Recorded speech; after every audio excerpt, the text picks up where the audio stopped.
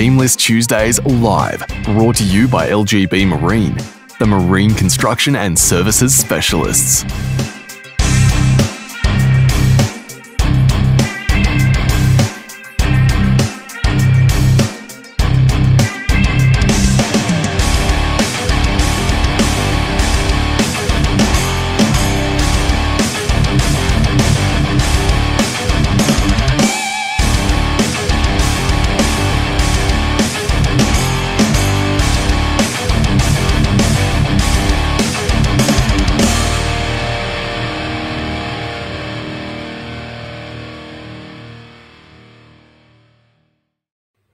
Battlers, we are back for another edition of the smash hit show, Teamlist Tuesday, a show dedicated to break down and review the upcoming Round 2 clash against the Cowboys at Queensland Countryback Stadium. We have an absolute monster show in store for you tonight as we take a look at our key matchup, our ever-popular lock-it-in segment, and as always, we'll be taking a look at our pathways and their upcoming clashes also. We know you've been absolutely itching to have your burning questions answered as you look to our genius and have absolute wisdom bestowed upon you tonight. So kick back, battlers, get comfy as we take a look at the Tom Jenkins and outs of Round 2 for the Knights. Let's go.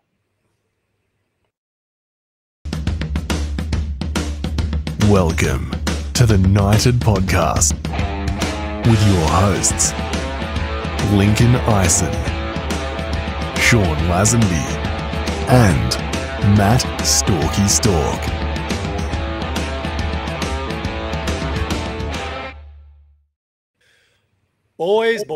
Boys, how are we doing on a Round 2 Tuesday afternoon? Sean, jeez, I'm getting tongue-tied with you boys. Sean, I'm going to get that out. Yes. Sean, how are you doing, mate? Good, mate. Refreshed. Moved on from round 1. We've moved on from week 1. Week 2 has officially started. We can move on with our lives and move forward collectively. How did you think our performance was in round 1? Do you think we were as rusty as the Knights, or do you think we just came out firing, boys? I think we were absolute dog shit. Really? Horrible. No, a few passes hit the decks, a few missed tackles. Well, yeah, a few sets again, set restarts. No, I think we're doing all right. Well, that's good. Yeah. Storky, brother, how are you doing, pal? Yeah, I'm doing good, man. I guess what you're saying there, I guess it's not up to us to decide, I guess. So I guess the battlers can answer that one for us. But yeah, mate, I'm good. It's always a weird one on the Tuesday show where we talk about what we've been up to because we literally only got asked the same question like 2 days ago. So haven't really been up to too much since then. But looking forward to this week's of footy. Moving on, boys. Moving on, bigger and brighter things, yeah. eh? But I'll tell you what, boys. First things first, the NFL free agency window opened today. So obviously the big news came out and our 3 teams are involved. I was a very happy man. Sean was a very happy man. I was so happy. Yeah. Link, not so much. And ironically, for the same reason that Sean was happy. So I'm happy we finally at the Atlanta Falcons have now a new franchise quarterback, which we've been missing since the Matt Ryan days. So I'm looking very optimistic next season. I'm waiting for the season to start already. So yeah, good news. Well, see, NFL for me is you very much gravitate towards one player. You find one player and he's your absolute favourite. And Lincoln's absolute favourite for the New York Giants has just signed with my Philadelphia Eagles. So put it this way, battlers. It'd be like if Kalen Ponga had signed with the fucking Roosters. yes. That's kind of the vibe, okay? Just put yourself in my shoes. And do you know the issue? It's a double-edged sword. NFL jerseys. I actually own a couple of pretty rare, hard to get hold of Giants jerseys with fucking Saquon Barkley on it. So I can't even look at them. I've thrown them in the back of the cupboard in absolute disgust. It feels like a loved one's died. He is dead to me. He's absolutely. It feels like you know when Star Wars is that scene with Anakin's just lying in the pit of lava with Obi-Wan. He's like, you were the chosen one. You were brought here to defeat evil, not join it. But anyways, a strange one. Sean and I are partying this morning, and Link's like sitting in the corner quietly sobbing. So, but we got through it. yeah, sort of a kick in the dick, especially when it's a divisional rival too. So, yeah, I don't want to dwell too much on that one, boys. So we're not here to talk about the NFL, but well, actually, I digress a little bit. Actually, do you boys actually think the NRL need to adopt a free agency window? It is bloody exciting. It is. Like you look at today, we woke up to just a bombardment of news. There was articles everywhere. This guy's going here, this guy's going there.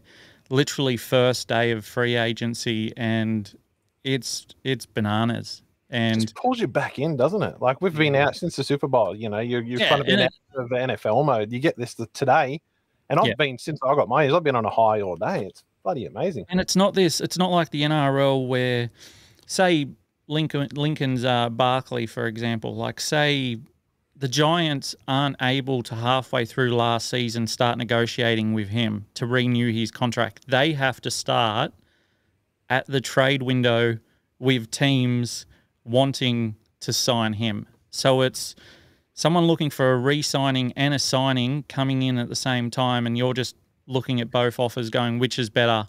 Yeah. It's got its pros and cons, obviously. Like, for example, a massive pro would be the Dominic Young situation, where we knew the beginning of last season that we were going to lose Dominic Young, whereas in this situation, you go throughout the whole season and not a word said until that trade window opened. It's such a distraction. Like, there is... Yeah. I can see why the RLPA push against it, because they're saying, well, they want time for players to move families, all this sort of stuff. But it doesn't sit well with me. Like, I'll use Jerome Luai for an example. Like, okay, he's the big news. He's, you know, let's be honest, he was like he made all the headlines with signing with the West Tigers and that. But then he's got to play. It's sort of put on the back burner because you're like, okay, now he's got to go play another season with the Panthers. It's not like, oh, wow, he signed with the Tigers. Yeah. Look out, round one, Jerome Luai is coming to the Tigers. It's, you know, puts a sour taste. I'm not even a Penrith nor a Tigers fan, obviously, but it's still like, even myself, it just puts like a little bit of a sour taste after the news is released, because you're like, oh, sweet, okay, this is awesome. You know, I'm not, like I said, a fan of either of those teams, but it's going to be interesting as a rugby league fan to see him go there, see how he performs and how the team performs. But even for like people like us, you got to go, oh, okay, we've got to wait a whole other year before we see that. So you can only imagine what the fans of those teams feel like. And like, imagine if he got injured. You know, it just seems like, I imagine like the Americans would be like, what are you doing? Like, why do you, like, let's be honest, he'd be the West Tigers, probably the highest paid player in their history. And they're like, what, you're going to let this fucking guy go play 26, 27, 28 weeks of football? What if he gets injured? You know, you've invested all this money and you're like, yeah, it makes sense. Like, you're investing that money into him, yet you're praying to God nothing bad happens to him between now and then. It's, I'm sure in the future we'll get to the point. It looks like it's inevitable. Like the NFL seemed like 10 years or so in front of us that the NRL kind of look to adopt certain things from them. Don't get me started on the trade windows and all that. Even a trade window, the draft, such a spectacle. Just keeps rugby league going. Since Vegas, I've never heard the NFL mentioned by NRL or NRL shows any more than I ever have during, you know, that Vegas period. Like on all the shows, everyone was mentioning the NFL. So they definitely, mate, it's one of the biggest leagues in the world, and it's, you know, the game is kind of similar to ours. So yeah, no doubt. It keeps it in the news cycle. Like, okay, now we've got the free agency window. What's the next thing on the horizon, boys? The draft. Yeah, the draft is coming up, and then the season. So you've always got these big spectacles. It's not just the playing season. There's everything that comes with it, the building a team, which is really exciting. But anyways, maybe in, I don't know, V'landys might usher in this much sooner rather than later. But look, boys, we're not here to talk about the NFL all night. We're here to talk about our round 2 clash against the North Queensland Cowboys. 5:30 p.m. Queensland Country Bank Stadium this Saturday, the 16th of March. We will be heading up to take on the top of the table, boys. The Cowboys are currently sitting at first with plus 25 with a 1-0 record this year. Really can't go off that too much. But Knights currently at 14th, carrying in at minus 16. And what's this last 5? What was that? Those are the last 5 games. Obviously, we've only played one. Okay. Now, looking ahead, the Cowboys scoring 7 tries last week, running 242 meters. With 240. God, I hope they ran more than 242 meters. With 242 runs, making 2,074 meters, 681 post contact. The Knights only managing 2 tries, 184 runs with 1,625, only 519 post contact. The Cowboys with 7 line breaks, the Knights 4. 25 tackle breaks, with the Knights actually making more, 27. If there's one thing we seem to be good at, boys, and we've brought over from last year, it's still we can break tackles, which is a positive. The Cowboys managing 10 offloads to the Knights 7. The Cowboys with 311, with the Knights making 399 tackles, 20 missed tackles for the Cowboys, 23 for the Knights. And the Cowboys only making 8 errors to the diabolical 15 errors made last week by the Knights. So Sean, I believe you've got a fair bit to get off your chest, pal. Mate, I do. I'm a scat man. Thought I'd bring my stats back, and stats are back. Bringing stats back, baby. I've been really worried about doing these stats because it's not pretty. I'm just going to throw it out there that it's not pretty. I want you to strap yourselves in. Take a deep breath, battlers. Yeah. Hold on tight. Go and grab a whiskey, a scotch, something strong, Fireball, whatever you want to drink. Go and get something strong. She's not good. Let's start with the not so bad, shall we? Notice I didn't say good. Let's start with the not so bad. Knights and Cowboys have played 44 times. Both have won 22 each. 50%. Not bad. The Knights average 3.5 tries a game at Queensland Country Bank Stadium and 3.2 tries a game in Townsville. Talking about, the old stadium. The Knights have scored 72 points in 4 games played against the Cowboys at Country Bank Stadium, averaging only 18 points a game. Do you boys think 18 points a game is enough to beat the Cowboys at home? Oh, this current Cowboys team? I'm going to say no. Cowboys. I'm going to say no. No, that's going to have to be a no on that one. Sorry, Sean. Yeah. So it's not a good record at Queensland Country Bank Stadium, Townsville, or Queensland in general. Now, the Cowboys joined the competition in 1995. Newcastle would not win in Townsville until round 16, 2000. Wow. 2000 was the first time we got a win in Townsville. The Knights' last win in Townsville was back in round 2. So this is round 2 also, so could be a coincidence there. Round 2 of the 2015 season where we won 16 points to 14. Newcastle have played the Cowboys 4 times at Queensland Country Bank Stadium. Do you want to know how many times we've won? Of the 4 times? Of the 4 times. If you take a stab. I don't like our chances at all, to be honest. No, 0%. I'm going to say a duck egg. Okay. Yeah. We have not beat them at the new stadium in Townsville. Record in Townsville overall, altogether, is not much better. The Knights have played in Townsville 24 times, only winning 7 of those 24 games. Shit. For a winning percentage of 29.1. Gets worse. Oh. Knights record in Queensland against Queensland teams. We've played 67 games, only winning 18. What? For a winning percentage of 26.9. Read that out again. Against Queensland sides in Queensland. So your Crushers, your Broncos, your Titans, your Cowboys. 67 games. Yep. We've only won 18. That's really bad, but it's kind of believable, though. The Queensland teams always seem to be our bogey sides. Titans, Cowboys, we're not Broncos. good north of the border, 26.9%. And for some reason, this one hits the hardest. I've left the last one to hit the hardest. Since our last premiership back in 2001, we have beaten the Cowboys in Townsville only 5 times. Holy dooly. 5 from 19 since 2001. 22 years ago. Is that right? 23 years. 5 times. Wow. Yeah. We do not play well in Queensland or Townsville. It'd be interesting to see what the Cowboys' overall win percentage is at home. Because have a look at it. Think about this. Like climate-wise, do you think the Cowboys would be the hardest place to play? This time, especially this time of year, bro. So muggy. It's like no other climate, like any stadium, any area, any team has. So yeah, definitely. You can imagine like the poor old Raiders or someone, or like that going up there. It'd be such a big swing, but yeah, especially this time of year. And wow, fuck, I didn't think it was that bad. What do you think it is? Apart from take climate out of this situation, what do you think it is? Do you, is it or we would go to Sydney? I suppose we would probably catch the bus to Sydney and then one flight rather than 2 flights from Newcastle. So I don't know. I would say we'd get up there a few days before we'd play. It wouldn't be like a get up there the day before and do a captain's run and then play the following day.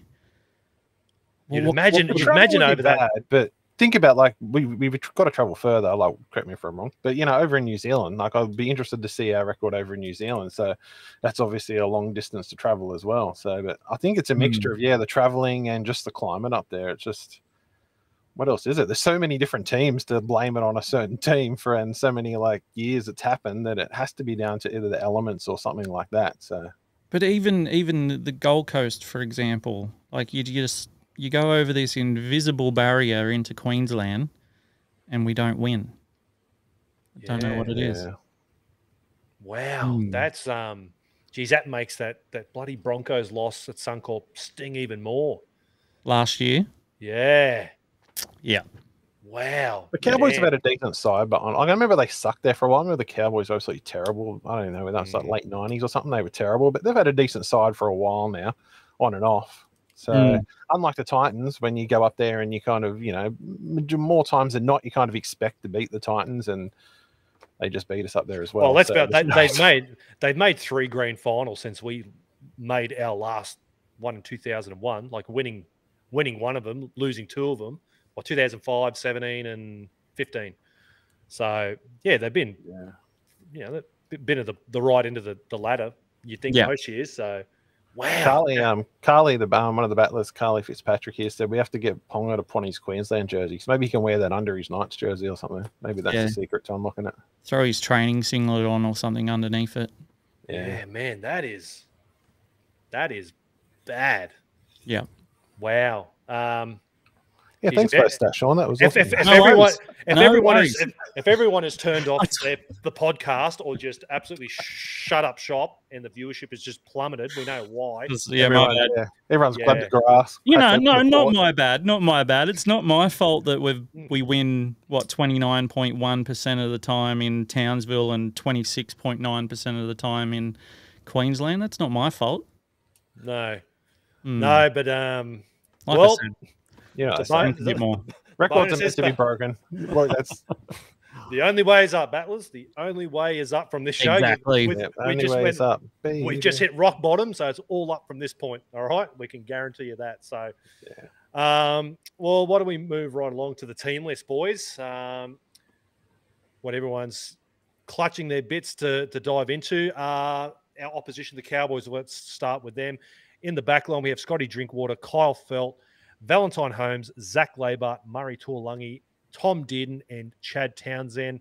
With the Knights, Kalen Ponga, Tom Jenkins, common away, coming in for the injured Anari Tuwala, Dane Gagai, Bradman Best, Greg Marzu, Tyson Gamble. Tyson Gamble hangs onto that spot. I think there was a lot of opinions floating around, so I'm sure we're going to get more on the halves battle later on. And Jackson Hastings rounds out with the keeping that halfback jersey. Moving right along to the forward pack, we have Jordan McLean, Reece Robson, the New South Wales representative, Jason Tolmalolo, Helam Lukey, Jeremiah Nanai, and Ruben Cotter captaining the Cowboys. With the Knights, Jacob Saifidi, Phoenix Crossland, Leo Thompson, Tyson Frizzell, Kai Pearce-Paul coming in for the injured Dylan Lucas, who picked up a head knock last week. He will now make his NRL debut starting, I guess you would call it, not from the bench. He's starting debut. And Adam Elliott in the lock position. Moving right along to the interchange bench, we have Jake Granville, Jake Granville, Griffin Mean, Sam McIntyre, and Kulikefu Finufuiaki. I got it out. I've been practicing that all day. Rounding out the interchange bench with Tom Chester, Thomas McKaylee, Semi Velamai, Jack Kowalski, and Jake Clifford. Old Jakey Clifford rounding out the extended bench for the Cowboys. The Knights, Jack Cogger keeps that 14 jersey. Comment away whether you agree or disagree with that one. Daniel Saifidi, Jack Hetherington, and the Jedi Knight Cartwright will make his NRL debut from the bench. Not his NRL debut, his Knights debut, I should say, from the bench in jersey 17, with the extended bench being Brodie Jones, Will Price, Matt Croker, Fletcher Sharp, and Thomas Cant. Boys, let's get the obvious one over and done with. Anari Tuala finds himself injured. We haven't really been given too much. I think the initial reports were looking at one to 3 weeks, something like that. So, Tom Jenkins. Now, there was reports like he came off at about the 60th minute mark in the New South Wales Cup. Talking to one of the journalists at the Newcastle Herald, said it wasn't anything too serious. So he's been named. So there's really nothing that they believe is anything too concerning with that. So looks like he is going to be making his mark. From what you saw from Tom Jenkins, are you surprised? Because I think you sort of had a bit Fletcher Sharp as a bit of a smoky. I was surprised, but he's your obvious choice because he's an out-and-out winger. Yeah. Did he play in the trials? Did he play wings?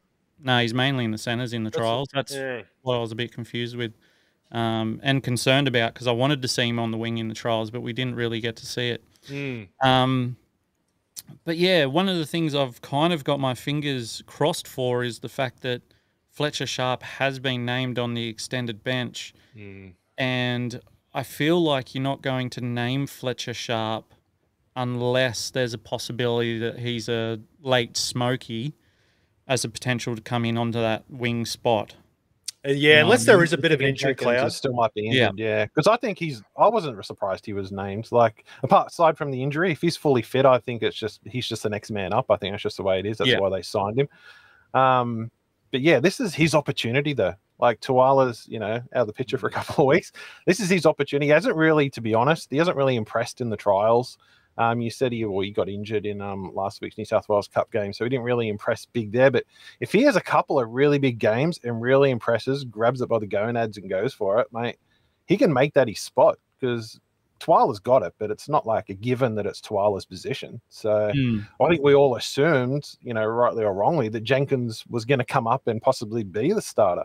And then when Tuala was named, I think there was a lot of people that, may have been surprised. So if the kid comes out and kills it, it could be his position moving forward. So it's in his hands, really. Yeah, exactly. And that's how he's got to play it. He's got to play it as if exactly what you were just saying. This is my going to get all 50 Cent, but this is my, this is his one shot. That's Eminem, isn't it? That's Eminem. Oh, what did I say? 50 Cent. I was like, is there a famous 50 Cent quote I don't know about? That's Eminem. That's the no, in the club. What happened in the toilet cubicle? That could be his next hit. No, sorry, I was thinking Eminem. This is his shot. He's really got to take it, because what's Jenkins got to do to really keep this spot? Because Tuala's he averages somewhere around about 150 meters a game when he does play. And he was our leading try scorer. Was it 2020? He was our leading try scorer. Tuala. It was a while ago. Yeah. So it's not like he just has to have a couple of average games in the positions he's at. He still has to have a good game. If he performs well under those high balls, because like I said last week against the Raiders, I'm getting a little concerned that a lot of teams are seeing that as kind of the blueprint, putting, high balls to our edges, so I'm gathering this is probably going to happen again this week. So if he, defuses a few of them, he's good in defense, and maybe he puts over, right place at the right time, puts over the ball over the line a few times. He does that consistently in the games coming up. It's going to be hard to deny him, really. Yeah. Well, he's going to have his work cut out for him, because boy, oh boy, they the Cowboys are one of those teams. The Cowboys of 2023 was like our 2022.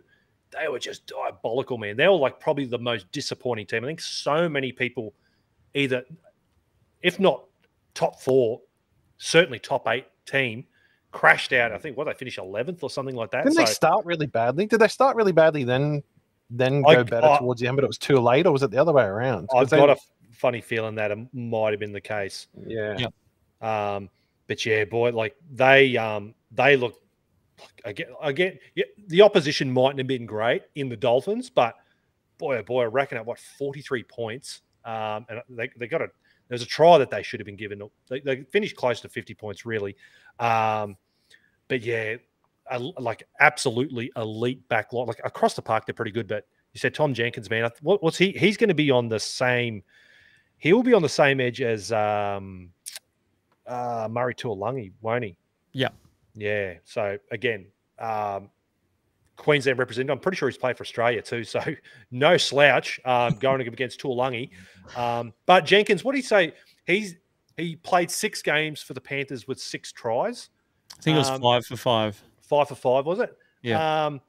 And, look, he's coming into still a very good backline. Like, you could do a lot worse than have Dan Gagai. Dan Gagai, we all agreed, was our best player last week, and he seems to be playing some really good form, whether that's him trying to win another contract extension or not. But I'm sure Gags would be looking to have someone on his outside. It's got to be I'll look after you type of mentality.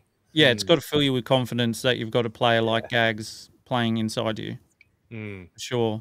Yeah, absolutely. Kai Pearce-Paul starting. I thought of something today that we didn't get to see in round 1, obviously, with the injuries that happened last week. But what do you think the game plan would have been for Kai Pearce-Paul on the bench last week with 2 80-minute second rowers? Where do you think he would have come into the game had there not been an injury last week? Do you think he would have been in like a lock rotation, or where do you think we would have seen Kai Pearce-Paul last week? Yeah, it's an interesting one, Do you think maybe we wouldn't have seen him at all? He would have just sat on the bench and not been utilised? I think it would have been like a late in the game type of thing, depending on what the score is. Maybe bring him in, give him a bit of a run, a bit of a test. Well, you remember Lockie Miller was a bit like that. Remember there was a game or two he was named at 14 and he didn't see any game time. Yeah, there was one. Everyone was screaming for him to have a go at 14, and he gets put at 14 and played nothing. Didn't play one. Maybe it would have been one of those games if the game is well and truly in control. Doesn't need to play. Okay, well, he's still getting up to speed with the NRL and whatnot, so don't throw him in quite yet. But he must be impressing guys. Like if he's only that Fiji hit out, comes out and plays a pretty good 40 minutes. We gave him a pretty good rap on the Sunday show. Yeah, he's getting awarded with the starting spot. Well, who else would you give it to if it wasn't KPP? Like obviously we know Lucas is out. Obviously that's why he's in there. But if it wasn't him, who would be filling in with Lucas injured if it wasn't KPP? I would be thinking you'd shift Frizz over to that side and you'd shore up the right. I just think you'd keep your best players on the left. But I saw enough from KPP. Think this guy's got enough second phase. Yeah, I think it's less moving around if you just move him in. Bit of ball playing, but I would have thought that's maybe what you do. You just go. It's a very dangerous left edge. Oh yeah, Kai Pearce-Paul, that offload, Kalen Ponga, Bradman Best. That's a potentially very dangerous left edge. Well, he's got to have the same thing for Kai Pearce-Paul as well. Like we were saying about Jenkins, it's his time to own it. Like as much as we're all big fans of Lucas, it's unfortunate that he got injured, but. Like they said, there's a lot of competitions. A lot of competition in the club at the moment for these positions, and that's one. It's another one that's going to be up for grabs. If he can cement this as his position, Lucas may not have a position to come back to. So, it sort of shows you how much confidence Adam O'Brien must have in Kai Pearce-Paul to put him. Let's be honest, in one of the best piece of real estates in the NRL, the Newcastle Knights left edge, to get a guy to plug him in there. So he must be impressing in training. The combinations must be clicking because that's going to be the big thing. You don't want things to start breaking down because he's maybe a step or two behind the play or things like that. But it certainly didn't look like that. It certainly looked like, what did we say? He got 3 or 4, 5 offloads off. So if we can see some of that stuff, man, boy, I'd love to see some late footwork, get a ball out, a floating KP or Bradman bursting onto it, mate. We're a team that thrives. That's pretty silly. Every team thrives, but we really thrive when we can get that loose ball out. I know sometimes we force it, which we did a few times last week, but that'd be absolutely magic to see some of those from Innie's game. Well, moving in even closer to the center of the field, boys, the forwards. I think the forwards, if we're any chance, absolutely any chance, look, the Raiders were a very good test, a very good forward pack, but boy, oh boy, some of these names here, Jordan McLean, Reece Robson, Jason Taumalolo, Ruben Cotter, mate, absolute handful of a forward pack. Yeah, we've got to get physical, and we've got to get physical early. Exactly. None of this late start, let him come out in the first 20 minutes, and then we're going, oh, shit, let's get our shit together. This game, I think we'll know very quickly if we are any chance. If we are any chance, because they're going to be a team that 10, 15 minutes, mate, they'll put 2 or 3 tries on you by the looks of things from what we saw at Suncorp. I know it's early days. I know it's one game, but you read out the stats. You know, the history isn't good. Historically, we are not a good traveling team up there, and we're walking right into, let's be honest, an environment they're well and truly comfortable with. So I hope Adam O'Brien, I hope the game plan is just get the fun. I don't want anything flashy for the first 20 minutes. Just get to the end. Ricky Stewart. We need Ricky Stewart. Yeah, in the ears of the boys, we need to play Raiders style football for the first 20 minutes. We really need to do what the Raiders did to us. We need to do against the Cowboys. Exactly. I had that in my notes, was just keep it simple. We just need high completion football, get to the end of our sets and put it deep in their half. We literally need to play the exact same game plan the Raiders did against us. Yeah, no disrespect to the Raiders, but if we give 15 errors, what do we complete at? 68%, and they complete at 90%. Boys, they're going to put Cowboys are better. Yeah, they're a better. They're going to put more than Raiders, 20.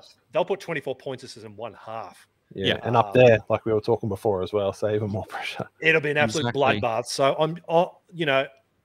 I think we can all agree we're not going to see a repeat of round one. I'm sure this week at training, there's been a lot said about the discipline and adjusting the way we play, the brand of football we're playing, like really looking at the Raiders as the clear example of what we really need to be doing for the first month or so of football before things start to gel and you can start to get a bit more loose and throw some passes in and around the place and get a bit loose and funky that way. But yeah, we just cannot afford. Last week would have been embarrassing. Last week would have been embarrassing for the boys as well. So that would have been drilled into them all week, and they're not going to want to feel that feeling again. So hopefully they come in a bit more fired up. But is there any bad blood, boys, with like Chad Townsend? He's left Cronulla and he went up to North Queens. Kind of had like a new lease of life up there. But let's rewind a little bit. Go back to when we played Cronulla. Remember when Chad Townsend come out of the line, play had stopped. I can't remember exactly what the details were. And he absolutely tap. And he absolutely poleaxed Ponga when Ponga was not expecting it. Yeah. Is there any bad blood there still with Townsend, you reckon? I don't think there was ever any bad blood. I don't think Ponga's the type of person that would have bad blood with anyone. He probably doesn't remember it. Yeah. I wouldn't blame if he didn't. More so with us fans, like you said, he probably doesn't remember much after that. That was a bloody big hit. That was a shocker, wasn't it? Yeah, it was like a shoulder. That was a dog shot. Yeah, like play had stopped. He wasn't even looking at him. That was terrible. We were winning that game, right? Was it just out of frustration? Had to have been one of those games where we were just pumping him or something, and he's just taking it out on poor old KP. But was that not the one where wasn't that the round one game where Edric Lee got the interception and scored? Wasn't it that game? I thought it was later. Yeah, I thought it was a bit later as well, but maybe it must have been another season. Might have been 2020, maybe the year after. Maybe, but yeah. Adrian, are you in the comments? Let us know. Someone will know. Hey, as soon as I said that, he's popped up 2020. There we go. The Chad Townsend 2020 attempted murder on Kalen Ponga. So yeah. But yeah, I think that's going to be the absolute key for it, and I'm sure the battlers agree. Is just whatever the Raiders did, I hope the boys really watched the tape that they watched was like, boys, look what the Raiders are doing.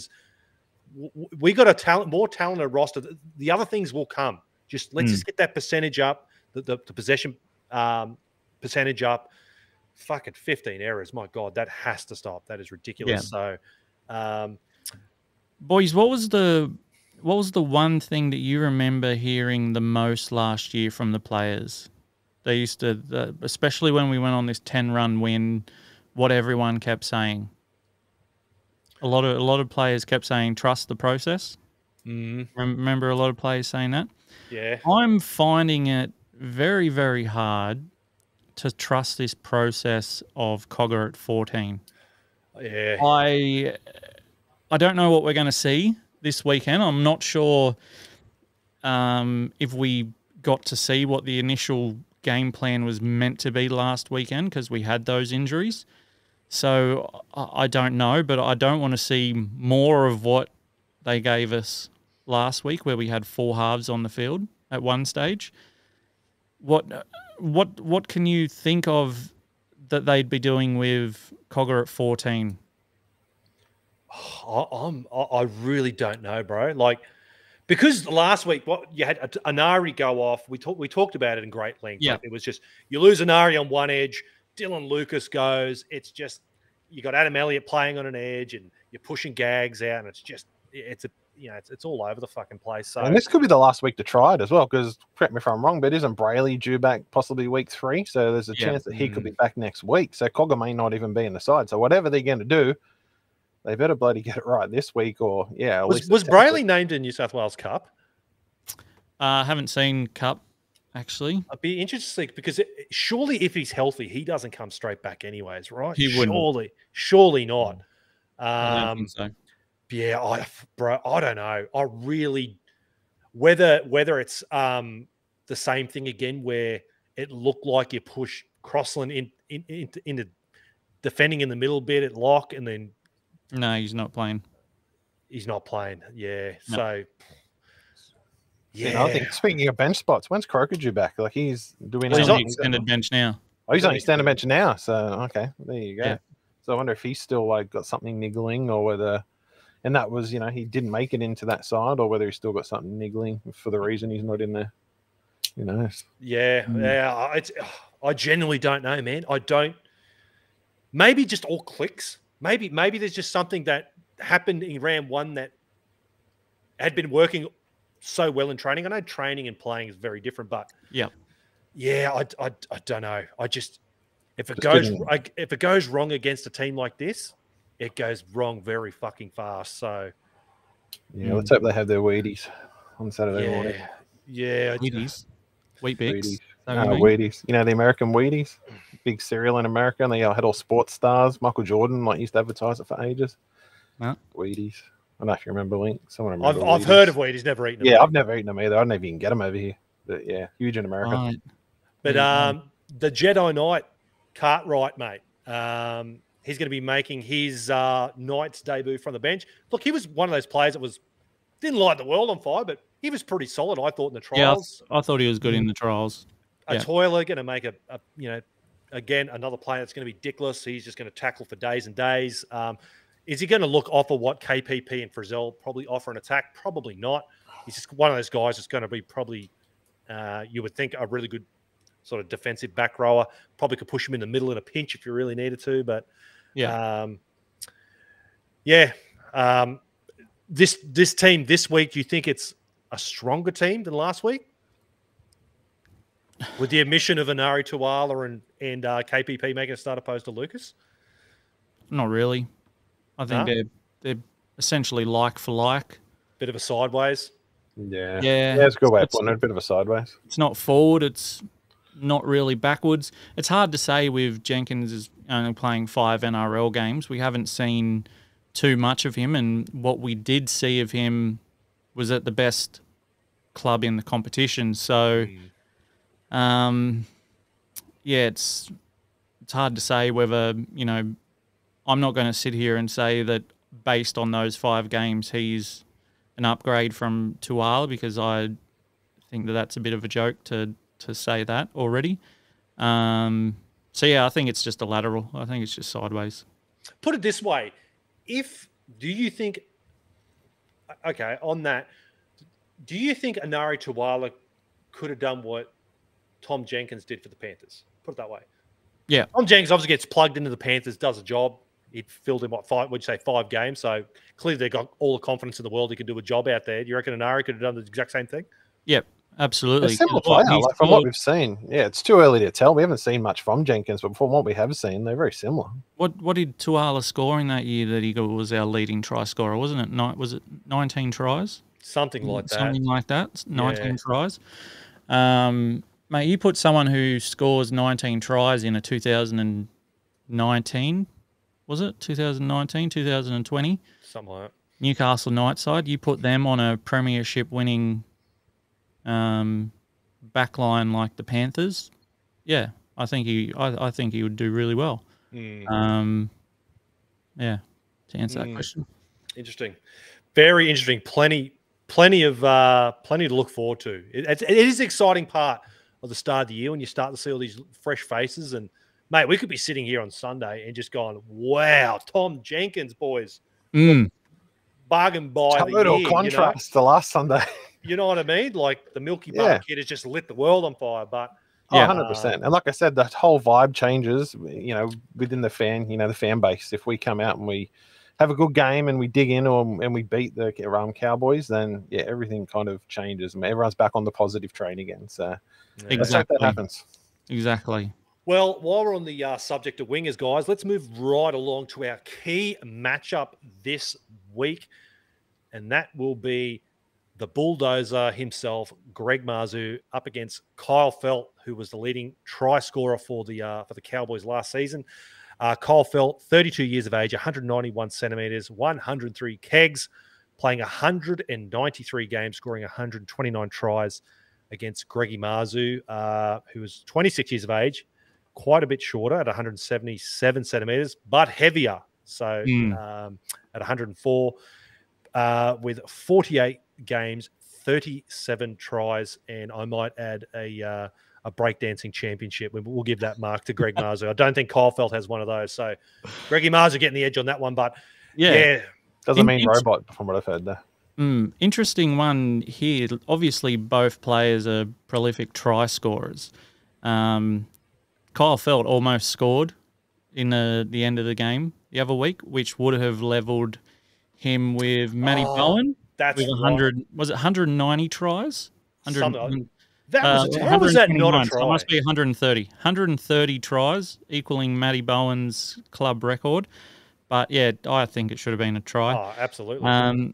But anyway, if you break it down like I like to break down things, if you go averages over those average games, Kyle Felt averages 0.66 tries a game.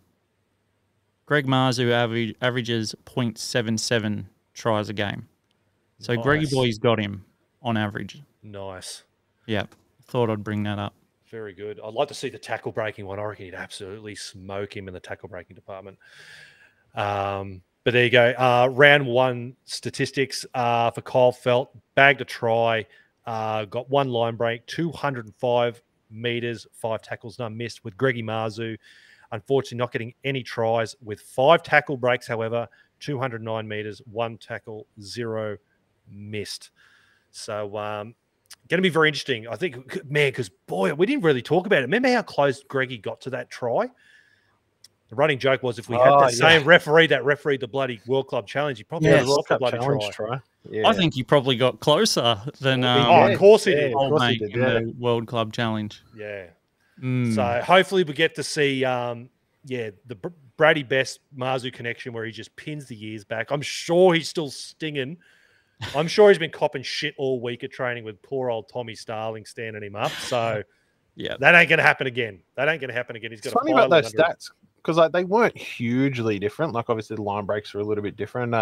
Felt got a try, but we were saying that Marzhew didn't have the best game. Felt a bit defeated last week, but you blokes were saying that Felt had a good game. So there's a little room for movement there. So it'll be interesting in going head to head this week. Definitely. I just think Felt had the opportunities where Marzhew kind of didn't. He made the most of what he had. We said the same thing with Brady, mate. It was just very limited opportunities, and whenever we did get in an attacking space, it just an error, or I don't know, it just imploded, or someone would just get tackled on fifth with it. So hopefully all that rust is gone, boys. All that rust is gone, and we're going to see plenty of highlights coming from this. But look, speaking of highlights, boys, one thing that certainly wasn't a highlight last week, our tips. So let's move right along to the punt. Lock it in. Club.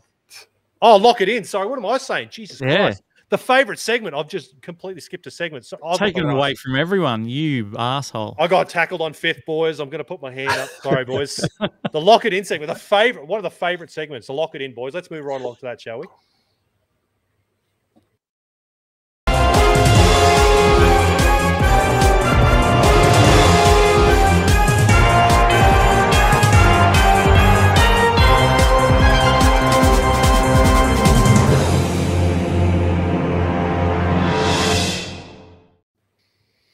All right, guys, your very favourite segment. So start firing them in, your lock it ins. Unfortunately, good friend of the show, Eddie Maguire, couldn't make it again, so I'm going to have to take the reins once more. I don't know. Is he still on TV? Mate, he's everything. He does everything, that bloke. So he's still floating around? I think so, mate. Wasn't he at one point? It looked like he was on every bloody TV show, that fella. He was sort of like our rock of TV. The guy doesn't sleep between his TV stuff and Collingwood. Bloody mustn't sleep, that bloke. Mustn't sleep. But boys, who's first cab off the rank this week? I'll go first this week. Kick it off, mate. What do you got? I'll go up. Look, I'm going Kai Pearce-Paul anytime try scorer. I just feel like with his Knights run on debut, I just feel like we're going to see a try from Kai Pearce-Paul. I'm going with Phoenix Crossland to get a try assist. So whether or not that's those little grubbers in goal, he about 4 last year? I think about 4 try assists last year from a little grubber in goal. Kalen Ponga to have 5 tackle breaks. I just feel like, mate, he can break tackles, especially if he runs like he did, runs straight and surprises us like he did last week. I'm going Kalen Ponga for 5 tackle breaks.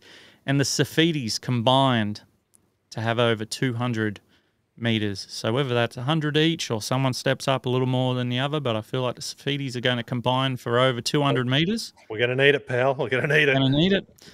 Tyson Frizzell to tackle his dick off, 30-plus tackles. And unfortunately, Battlers, our history up there in Townsville, I've got to go Cowboys 1-12. It's very justifiable, mate, after those horrific statistics you just read out. So, yeah. Hard to push back, pal. Well, I'll go next because I'll try and we'll go like ups and down. So I'll go next. Okay, so I've gone for Phoenix Crossland to kick a 40-20. So I think that's definitely going to happen. Daniel Saifidi to be put on reports. That's one of those like out there ones that I like to throw in. No playing safe like last week. You know, the floaties have come off. You know, no gates up for me this week. So Saifidi to be put on report. Greg Marju, first try scorer. And I've got one coming to me now, which probably isn't a good one, but I also think that Chad Townsend is going to get a 40-20. Not very often you put 2 40-20s in one lock and in blokes, but I'm doing it today. Sound like one of those bloody infomercials, don't I? I was about to say, Roddo, you've sold me. I'll take one, please. But wait, there's more. The Knights, 1-12. We're going to get it done up there against all odds, against all stats, against all that stuff. We're going to get it done 1-12. So, like George Michael said, you got to have faith. So I'm running with it. I'm running with it, brothers. Good on you, mate. Good stuff, Storky. All right, let's do this. Kalen Ponga, 200 run meters. Look, he didn't play badly last week. Just shit didn't go right. So I'm expecting a big bounce back for Kalen Ponga against his old club. Brabham Best, 3 tries. I don't know. I've got a funny feeling this one's going to lean a little bit into my next lock it in with Kai Pearce-Paul. I just think there's something brewing. There. I think KPP being a little bit of an unknown commodity, not a lot of tape on the guy. Maybe he's going to be our greatest asset out there. So I know it's going to be tough, but Brady's done it on the biggest stage in Origin. He can do it up in Townsville. So lock in Brady Best for 3 tries and Kai Pearce-Paul for 4 offloads. Jack Cogger, 2 try assists. I think he's going to be playing nice and direct. He looked like he had all the time and space in the world. Massive fan of Jack Cogger. So I think he's going to have far more greater impact on this game than he had in round 1.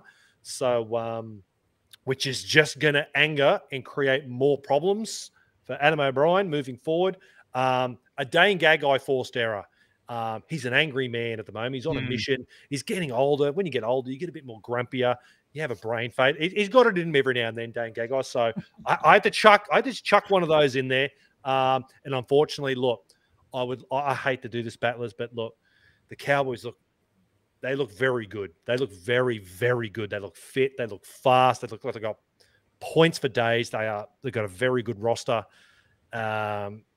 And yeah, I think if we can manage to keep the Cowboys from 1-12, that's a little victory. That's a little victory. It's not the end of the world. I think you go up there and you can keep it tight. We can walk away with our heads held high. If we get blown off the park, that's a different story. But we can go up to Townsville, and even if we don't get the 2 points, if we can duke it out with these guys in probably, as we spoke about, one of the harshest, toughest conditions up there in Townsville this time of year, it's not too bad. Not too bad. Interesting to see what the actual temperature is, because like obviously you wouldn't know Link, but Sean down here, how dry has it been lately? I was literally mowing the lawn this afternoon. It was like a dust storm. I felt like the bloody cow out of the movie Twister. There was just like dust storms everywhere, just mowing the lawn. So we need some rain down here. So I can only imagine it's even worse up there. But okay, that's battlers. Let's move on to some of your lock it in. So we've got Justin here. Justin Goyne. Apologies, battlers, if I stuff up your last name because I'm renowned for doing it. So let's just run with it. But Justin Goyne, lock it in. Tom Jenkins, 3 tries and 210 running meters. So that'd be nice. That nice. Means Jags has to pass the ball though. Yeah. Christopher Wilson, another long-time listener, lock it in. KPP, 5+ offloads, 100+ meters. Gagai, 3+ tackle breaks, 200+ meters. Gamble to sledge every Cowboys player. So I think you can definitely lock that one in. That one is, he's probably already done. He's probably been texting them all week, pal. Text the boy, yeah, just ringing them and hanging up. Yeah. Todd Punya, lock it in. Jackson Hastings and KPP, anytime try scorers, Knights by 2. I'll take it, pal. Yep. We've got Pat Tans, Knights 26, Cowboys 18. So I like what you're doing there, Pat. Milky Bar Kid, 2 tries, and Ponga for 250 meters. Big game. Okay. Big game from Ponga and the Milky Bar Kid. So Mike Allen, Marzu a double. I can definitely see that on the cards. Mike, KPP anytime try scorer, and Newcastle 13+. So he's thinking we're going to go up there and have a big one. I like that confidence, Mike. That is nice. Unless we only score 18, but we still win by 13+. We'll take it. Whatever. That could work. Yeah. I would love to know of those stats you read. How often of those very few games we've won in Queensland, if we've actually ever won 13+. There you go. If we do win, it's only we just win, or if there's been the occasion where we've gone up there and blown a team away. But we'll take it, Mike. We'll take it. Okay, we've got Rads. I love that name, Rads. KPP, anytime try scorer, Knights 18, Cowgirls 12. That lock it in is Rads. That's Knights getting the win there, so love that. Okay, we'll grab a couple more. We've got Adrian Magale. Lock it in. Greg Marju runs over Coldfelt. KPP scores in the opening half. Kalen Ponga with 2+ line breaks, and we win by 6 or less. So it's going to be a close one there, but he is tipping the Knights for a win. Lock it in. Joanne Miller, sad face. So I'm not sure what that's implying. But, Joanne.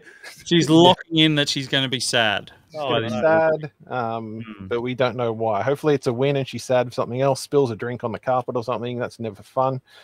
So we won't be sad for long, Joanne, because in about 24 hours after the game, we'll be back doing the Sunday show. We'll pick you right back up, Joanne. Yeah. But we'll leave the lock it ins there, guys, because there's just more random other comments coming through now. So yeah, thanks for the lock it ins, battlers. We love that part of the show. It's always fun. Very good, very good. Well, boys, let's move right along to our next segment, shall we? The Punt Club.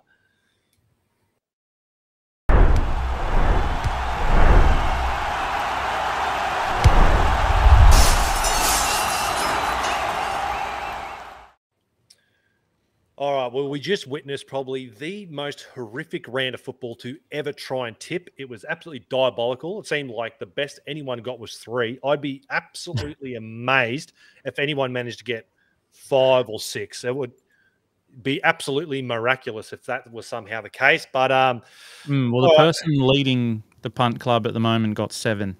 What? Yeah, one person got 7. Wow. And then That almost is just worth $200 there on its own. No offense to that person, but I saw a quote today by I forgot, it was one of the ex-players, and they said anyone who got a really good round doesn't know much about football. So take that as you will. No offense to the person that came first. I'm sure it was all expert knowledge. But yeah, they must have left their phone down and their cats walked over and put all their tips in or something. Just that's the only reasonable explanation I can think of. We've got Justin, one of the battlers here, asking, is it too late to join the punt club? Can you still join? You can still join. I'm pretty sure if you join, if you join after the competition had started, you get, I think you get something like half the tips from like the previous week or whatever. Yeah. Not a bad time to start. Not a bad time to start. Jump on in, mate. Jump on in. Yeah. So, all right. Who's going, boys? I might as well go first. I went first with the lock it in, so I'll go first. All right. So I've pretty much taken all the home teams. Really, I've taken the Broncos over the Rabbitohs, the Sharks over the Bulldogs, Panthers over the Eels, Raiders over the West Tigers, Cowboys over the Knights, Storm over the Warriors, Seagulls over the Roosters, and then switched it over and went the Dragons over the Cowboys. Dolphins, sorry. Very good. Yep. Very good, mate. Hard to push back on that. Well, I'll go second. What do you got for me, pal? All right. I've gone, unfortunately, the Broncos beating the Rabbitohs. If I get that one wrong, I'm not going to be too sad, let's be honest. The Sharkies are going to be too good for the Bulldogs. The Panthers, they're going to bounce back in a big way against their Western Sydney rivals, the Eels. The Raiders better beat West. If Raiders do not beat West, that looks very bad on us. If we lose to the team that got beaten by the West Tigers, I'm not sure how I'm going to take that. I've got the Cowboys, unfortunately, besting us this week. I do have the Storm against the Warriors at home. I think they'll be too strong. I do, however, have the Roosters going up to Brookvale and getting a win over there. I believe, unfortunately, Dominic Young will be making his debut for the Roosters this week. And the Dragons coming up to the Gold Coast. I think that was a surprise packet of round one. I don't think anyone saw that coming. I think they're going to be too good for the Dolphins, who, let's be honest, they look pretty darn disappointing for their very polar opposites, those two. One was extremely poor. The other one was an absolute standout. So that's my tips for this week, boys. Excellent. Okay, let's move on. I think a lot of people will be picking the same this week, so there may not be too much movement in the comp. But, I've gone the Broncos over the Rabbits, Sharks over the Bulldogs, kind of a given. Panthers over the Eels, pretty much another given if you ask me. Raiders over West. I've gone for the Knights. I'm staying true with the Knights. I think we'll pull it out. Storm over the Warriors. Now, next one was probably the bigger one. I noticed, Sean, you went the same as me and went the Eagles, but you went the other way. You've went with the Roosters. So I've gone with the Eagles. I just think the Eagles are in for a really good season, and they're going to get this one done. I've gone for the Dragons, more on just a feel. I don't know. I've just got a vibe. Dragons are notorious for starting the season really well and then just falling into oblivion. May premiers. After that, So I can see that vibe continuing, and the Dolphins I can see hitting a bit of a slump, to be honest. So, yeah, that's where I've gone this week. Very good, boys. Nice. Very good. Very nice. And have we got the leaderboard, have we? No. No leaderboard? It's on the Sunday show. Oh, of course. Well, there's someone with 7 points that's sitting up top whose cats put their tips in for him. So, battlers, just quick. Oh, not battlers. Sorry, blokes. Just quickly. We had a few battlers asking also how do they join the punt club. So there is a link on our website, I believe, that you can go. Not the website, on our Facebook and stuff. There's a link. We can put up another link in case people don't want to go searching for it. I have been told either. It's free. No, it doesn't. I have been told that when you jump on the NRL tipping website, so if you're on your computer, your laptop, whatever, and you go to your internet and put in NRL tipping, when you log on and select the Knights as your favourite team, whatever you do, we're the first tipping comp that comes up. I don't know how that's happened, but that's apparently what's happened. Probably 700-something people in it. Yeah, the cream always rises. 800 at the moment, yeah. The cream rises to the top. There you go. Very good. Yeah. How good's that? Lock it in. Knighted Punt Club, #1 tipping comp. Very good. All right. Let's move right along, shall we, to Out of Their League. It's back-to-back premierships for the Newcastle Knights. All Or, right. What do you got in store for us this week, Sean? mate, I've got a very interesting one for us this week. As you can see there on your screen on the left, Andrew Johns Cup semi-final. The Andrew Johns Cup boys are in the semi-final this weekend. They're playing on Sunday against the West Tigers at Pertec Park at Singleton. So if you're from Singleton, Maitland, look, if you're even from Newcastle and you've got nothing to do, what's it, about 45 minutes or something? It's probably a bit longer from Newcastle, maybe an hour or so, up to Singleton. Get up there, watch the Andrew Johns Cup boys. They are so good. There's about 6 players that are just absolute standouts that, trust me, they're going to be in first grade. And hopefully, I know it's hard to say that you want to keep all the players from that plus the other grades that we got coming through, but it's a sensational team. So if you get a chance on Sunday, head there and watch the Andrew Johns Cup semi-final. Over to the girls, we've got the Lisa Fiola Cup Round 7, Knights versus Roosters at Mascot Oval in Sydney at 10:30 a.m. And then Tasha Gale Cup Round 7, Knights versus Roosters at Mascot Oval at Sydney at 12 p.m. Don't do what I did. You know what I did once upon a time, boys? I was going to go to a Star Wars premiere. I can't remember what Star Wars it was. And it was one of those midnight sessions. Oh, yeah. I knew it was midnight. And anyway, the date was like, you know how obviously it's like 12:01, but I fucked the date up. I was like, oh, it's tomorrow night. Yeah, sweet. And then I woke up the next morning and there's all these posts all over Facebook about all these people that went to this Star Wars premiere. And I'm sitting there, I'm like, fuck, stuffed up. So anyway, don't stuff up your time like I did. The force wasn't with you, mate.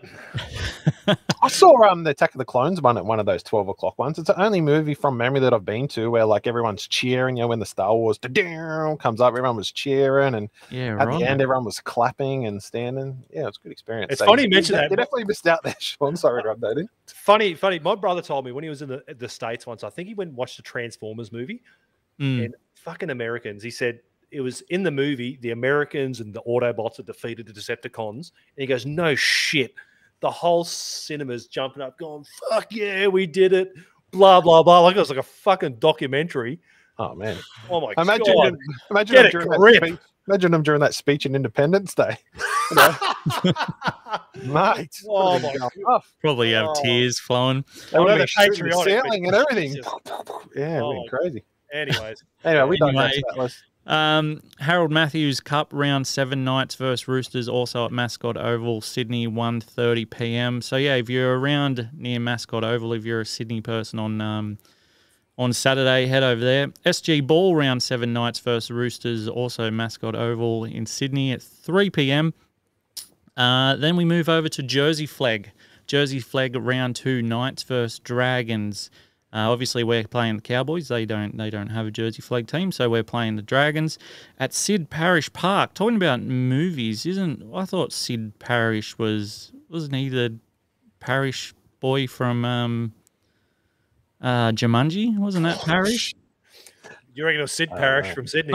Not Sid, but wasn't Parish the name from Jumanji? Yes, Alan Parish. Alan Parish. Yeah, that's the one. Robin Williams. That's the best. Yeah. One. At 12:15 p.m. And then the knock-on effect, New South Wales Cup Knights versus Dragons, Sid Parish Park, Sydney, 2 p.m. This is the only game that's live on NSWRL TV. So if you want to watch New South Wales Cup on TV and you don't really feel like paying, just sign up with a fake email address and get your 14-day free trial. What is it? What is it, like $7 a month or something? Yeah, it's $7 a month or $50 for 12 months, something like that. Give it a go, Battlers. Truly, if you haven't, just chuck on a bit of junior footy. Some of the footy's pretty darn good. There's some fucking talented kids coming through. So possibly too, if you live with someone in the same house, you could go halves in it, $3.50 each, maybe. There you go. There you go. Some financial advice from Storky. Hey, if you got any more financial advice, let's move right along to our Q&A segment for all your economic and accounting needs, if you've got anything like that, Stalky's more than happy to take a few of them. So let's move right along, shall we, to our Q&A segment, eh?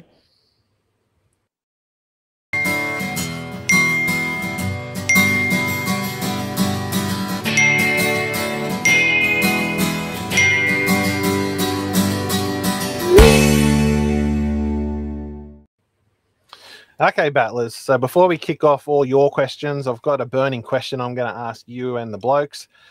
So I was looking around, listening to a few potties once again. Shout out to Matt Rogers. I'm not sure if it was his potty or whether it was like a radio show, but Matt Rogers retired. He's retired from the game. Remember when Matty Rogers was like the only player in the comp that had heaps of tattoos? Yeah, I do remember that. Yeah, and he stood out because he had the tattoos. But that's why there was at the Titans, eh? He was a bit of a clean skid at Sharkies, and came back and he came back with like full sleeves, but no one had them back then. So anyway, yeah. Sidetrack. But yeah, he did mention. He said that we're looking at the NFL at a lot of things, NRL Vegas and things like that. Looking at halftime entertainment, he was saying that maybe should the NRL put all the money they got left into it and look at getting someone to perform like a big name act, make it a spectacle, not just for footy fans, people that don't enjoy football, like grand final. Yeah, that's what I'm saying. Grand final. Right. So like the NFL, people that don't even like NFL will tune in to the halftime show because it's like its own separate thing.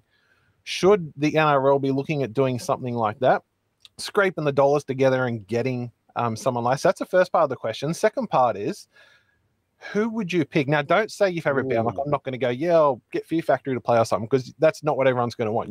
What's a band that you would like, or a singer who you would enjoy, but you think would garner a lot of attention and a lot of people would have their eyes set to it? Jeez. I like it. I think, if all this stuff with Vegas pays off, you're going to have all, if all this gambling money and everything, if everything goes to plan that they hope goes to plan in Vegas, mate, the extra income the game is going to be making, they can absolutely look to put this stuff on, because let's be honest, they are very lackluster. Even when you're at a grand final. The AFL is the next level, because they had bloody Kiss last year. Who'd we have? I can't remember who we had. Didn't we have like a tribute, Tina Turner tribute or something? That's right. Right. We had Tina Turner. Yeah, that's right. Because I remember when the 2019 grand final, when I went down there, it was that dude from One Republic. It was just forgettable. You would hope for that performance to be just as memorable as the game. And at the moment, it just isn't. It's no. And let's be honest, look, have we got the budget the NFL have? No. It'd be crazy to try and compare that. But I think we could definitely do better. When you say who, how big's your checkbook? Because let's be honest, if you said, I know some people are going to throw a checkbook out the window. Yeah. If you said, look, hey, Peter V'landys comes out and says Taylor Swift is playing at the fucking halftime show, mate, you're going to have eyes from all over the globe, not just Australia, looking at the grand final. Let's be honest. Like, that's at this point in time, there's probably no person on the planet who can bring more eyes than Taylor Swift. I'm not a Taylor Swift fan or anything, but have you seen that the NFL's actually in talks with her to do next year's halftime? Oh, mate, that'd be the biggest all-time money. And the money in question? Wow. It's crazy. The offer is that usually the halftime entertainment in the NFL, they don't get paid. Their pay is pretty much the spotlight. Good point. Yeah. But the NFL's in talk with Taylor Swift to perform at halftime show for a cost of $1.9 billion. Wow, mate! So they don't pay people normally, but will be paying Taylor Swift 1.9 if it happens. Wow. I don't understand the whole thing, mate. Like, props to her, because mate, she's come so far. I remember when she was got told off by Kanye at one of the award shows, and that's kind of how she was known, and she was on all these memes. Now she's huge, like 100,000 people. Like at one of her shows in Melbourne or Sydney or something. I think it was Melbourne, whatever. I don't get it, but hey, mate, if people just seem to be captivated by it, it's absolutely crazy. It's hard. It's like hard. Like, what do you pick? Like, do you pick? Something that is it? It's more for the younger demographic, or do you pick something that's? Oh, man, that's a tough one. I've got one. It's out there, but they're rated as they're still rated as the best NFL halftime entertainment ever, halftime show. They've recently just reformed. I think they did the 2001 Super Bowl or 2002. It was around about then. They've recently just reformed. Their singer's been solo for a little while. But Creed, they're getting back to. Oh, yeah. Yeah, I've seen them pumping around a bit, yeah. I would potentially throw money at Creed because they are still rated as the best halftime Super Bowl halftime entertainment ever. Yeah, they're sort of making a bit of a comeback, eh? They're making a comeback. They've just reformed. Yeah. I enjoy Creed. I don't care what anyone says. I like Creed. I think they're good. I like Creed as well. As long as it's not like Jimmy Barnes or like fuck. Well, that's the thing. Like, mate, it's kind of ingrained in the NRL culture, but we're kind of got to think bigger and get like, Well, you imagine that Creed haven't played any stadium shows or anything like that yet since reforming. I think they've announced a tour, but it hasn't started yet. Yeah. Can you imagine if the NRL Grand Final is their first big stadium show? That's somewhat a worldwide thing without going that top level.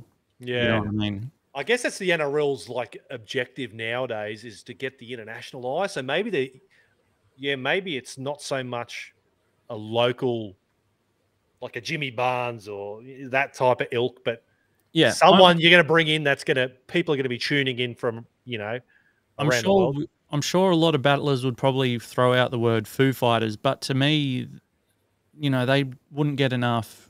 No one's really going to care if they go, oh, did you hear Foo Fighters are playing in Australia? They'd probably just go, and? You know what I mean? Like, it would have to be... They're pretty big, it'd have to be something that's going to draw attention. Well, I like that one, Stalky, bro. Interesting one. Yeah, there's been a few here. Like there's your obvious one. Depends what direction you're going. Like, I know that every time we talk about anything to do with music, someone brings up Enter Sandman. So I know something like Metallica or something would get eyes. Something like an AC/DC, which kind of leans into the football crowd as well, but they're kind of bigger than life. But some of the battlers have got a few here, so I'll just try and find where they are. Yeah, Christopher Wilson has said, funnily enough, Foo Fighters. Fooies. I kind of agree with. I think Foo Fighters they sold out Wembley Stadium, which is freaking huge, but they do come to Australia a fair bit, so it kind of does. They're relevant. I think that's what makes it. They're currently relevant. I think every time we get someone, they're past their use by date. Yeah, you want someone who's currently relevant, and they fit the bill. Yeah, I think too the NRL would have to step up their production as well. Like, you can't just use these run out small little stages they use for like Rocker Stedfords at schools and shit. You have to you have to have dancers, you have to have choreography. It has to be a spectacle. So what else we got here? We've got Adrian said Rage Against the Machine. Can't see that happening. Sorry, Adrian. It's they're not even Rage Against the Machine anymore. They're kind of just rage for the machines. Right? Yeah. Call them. A few other battlers have said Taylor Swift. Justin's also agreed here. He said Creed would be awesome as well. Newcastle Mixed Martial Arts has said King Parrot. Personally, I think I've got more chance of Fear Factory than King Parrot. They're like a really kind of underground metal band, so I can't see your luck there. A few other Foo Fighters. Joanne Miller has said Pearl Jam. They might not as relevant as they were, but they are one of those bands that haven't been to Australia for a while. There is a lot of hype around their upcoming tour, so they are one of those. They would garner some interest if they did come out. Jason, this is another one. Jason Mathers said Matchbox 20. I didn't even know they were still together, but they were pretty big back in the day. I don't know if they're as relevant now, but hey, I'm not a huge fan. So Big 182 Offspring could be as good as well. Yeah, true. This one would absolutely kill it. Elliot Coomer said Silverchair. Imagine Silverchair reforming, which Daniel Johns said would never happen for like $1 million trillion or whatever. But imagine they got back together for the NRL. If the Knights make the premiership, PVL will move heaven and earth to go, you're getting back together. So if one man could do it, I reckon Peter V'landys could do it. I think bloody Silverchair getting back together to do that show would be bigger than the NRL. So the NRL would be like the opening act to Silverchair getting back together. As much as people make fun of him, Jacob Cooper's got a good point here. Nickelback. If Nickelback actually played, smashing out the bangers. they Hey, cop a lot, but people do love them. So it's, I think this one's a bit more tongue in cheek, but Mike here said the Wiggles. So they do shows for adults now. You see that the adults like pack out venues. Oh yeah, and that, so bloody oath, man. Yeah. Absolutely. yeah. And we'll just grab one more here, but William Rolfer said the Kid Leroy or Kid Leroy. Oh, I'm I not think familiar with him, but I know he is kind of yeah. with it type. He's I think he does like he's a bit of a South supporter in that. I think that would be really appealing, obviously, to the younger crowd. So maybe something like that would possibly. But you're not going to win because you're going to have people. I guarantee you, like all these boomers now tuning in, going, "Who the fuck is Kid Leroy?" You know what I just mean? like I just did. I knew who he was, but I've literally not heard one. But in saying that, I'd only knew one Taylor Swift song until recently. So you'd probably recognize the song you did with Justin Bieber. Yeah. Stay or whatever it was called. I can't remember. Yeah, 100% I would have heard. Yeah. I'm not a Biebs fan, but he goes all right. He cops a lot of shit, but he's not bad. He's not bad.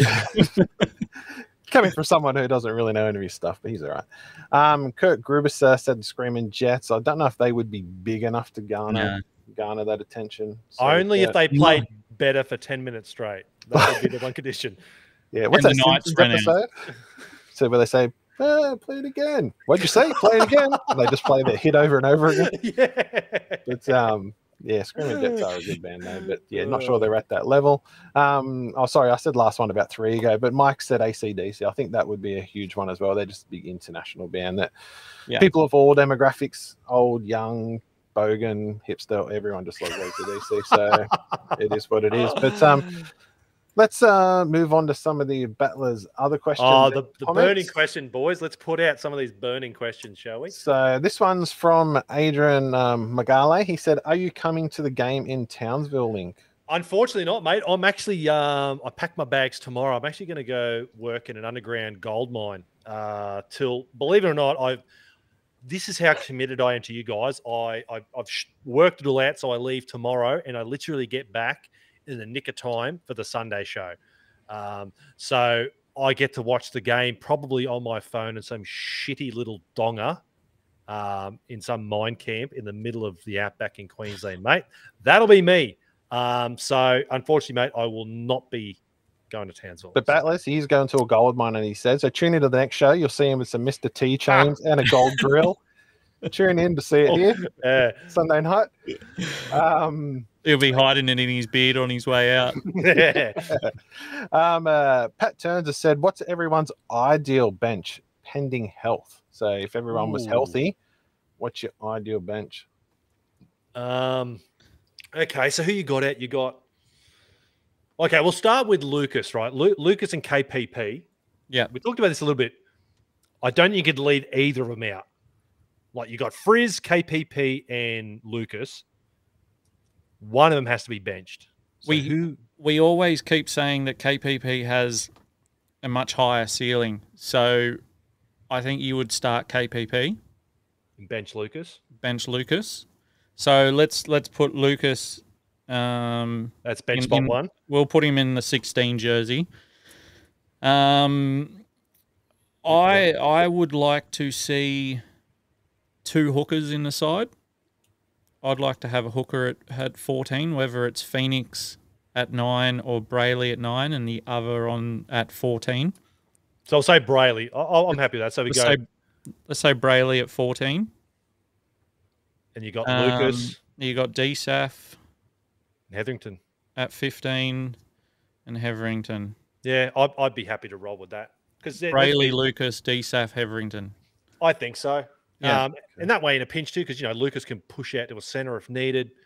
I'm sure he's a big enough guy and an absolute pinch. You could put him in the middle. I like that. I think Croker or Hetherington. I think Hetherington, man, he's been good. I know he's in form. He is. Yeah, but he Croker, was in Croker, form. can you remember when? He doesn't have many bad games, but Croker does he? He's always one of those players that comes in and performs. and scores some good tries. So so underrated. One of the most underrated in our team, probably. I'll tell you what, if Adam it's Elliott probably the doesn't, hardest one. if Adam Elliott doesn't really kick on, and then I think you might find someone like Croker will be really breathing down his neck, eh? And then you know what? I don't think Adam Elliott's a bench player. I don't think he has the impact off the bench. No, So I don't. if Kroger was to take Yeah, that I lock agree with you. position, Yeah, Elliott's gone. He's not a bench player. Yeah, I'd agree with you there. Yeah, that's interesting. That is definitely interesting. Yeah. Okay, next one. Good question. Good question, Pat. I like that one, man. Yeah.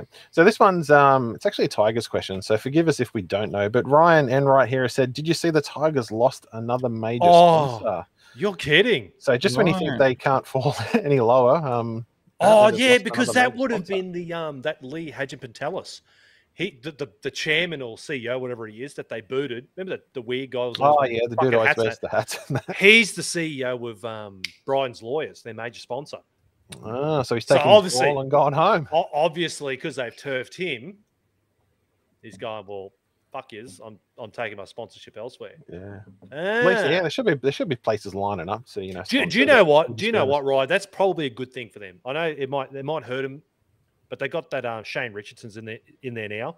I'm sure, mate, they probably want to cut all ties with that guy. I think he was just one of the worst things that happened to that fucking club. So I'm sure Tiger supporters probably aren't too. And if you have some sponsors with some forward thinking, they're going to be looking at the Luai signing and go, maybe if we get on board and this works, we could get this sort of good price and go from there. So so there you go.